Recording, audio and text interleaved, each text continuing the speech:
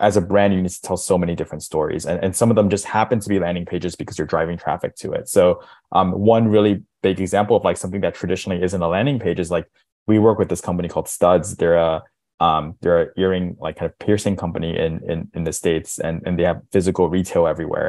And a big part about getting your ears pierced is like, you have to, it's something that's affecting your body. Like you want to have some user education around it. You want to explain to people what they are. So a lot of times they'll have landing pages actually driving to user education. And it's not even, directly buying a product online. It's like, hey, like come into our stores, like experience the difference of like our brand versus someone else's brand, or going to like a tattoo parlor or something. Right. So, that's an example where it's like, you're not even directly selling something, but you're kind of telling the story of like trust and brand and eventually that will lead to a conversion and a sale for your company.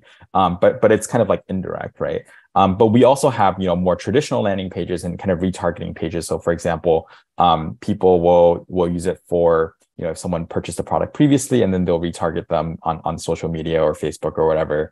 And be like, hey, like here, like upsell into a subscription, or, you bought this great product, like 3 times, like maybe you should consider getting a subscription. And we have an integration with all of the different subscription apps. So that's kind of like an interesting thing where it's like, there's no PDP that's like only selling subscriptions, right? Like that's kind of like a weird thing, because most people, like 95% of people won't have ever bought your product. So you're kind of convincing them to buy the product, but you can actually have the separate page in your upload, which is kind of like, hey, you've bought our product like 3 times, like, just click this button, upgrade to a subscription.